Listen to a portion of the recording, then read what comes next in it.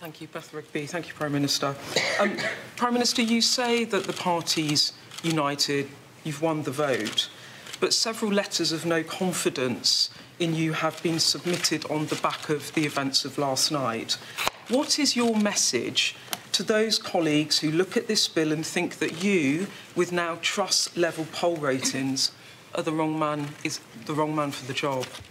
I said, I'm interested in sticking with the plan that I set out to the British people because that plan is working, right? It is delivering real change. And if we stick with that plan, we'll be able to build a brighter future for everyone's families in this country, a renewed sense of pride in our nation. And the progress that we have made is demonstrable, right? As I said, last year was a tricky year.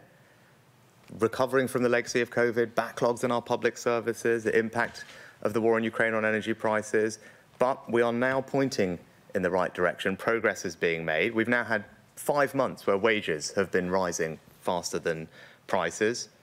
People have started to see the benefit in mortgage rates of those coming down. Inflation has fallen, as I said, from over 11% to 4%. And because of that progress, we were able to deliver a very significant tax cut for tens of millions of people in work.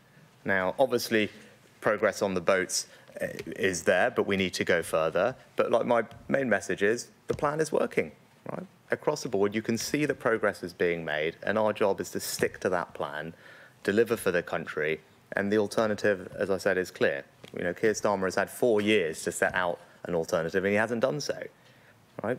This is someone who is just sniping from the sidelines, can't tell you what he's going to do. Crucially, can't tell you how he's going to pay for a £28 billion green spending spree, which is just going to mean everyone's taxes are going to go up at a time that we're now starting to cut them, right? So there's a very clear choice, and I think the Conservative Party is completely united in wanting to deliver for the country, cut their taxes, and crucially to stop the boats.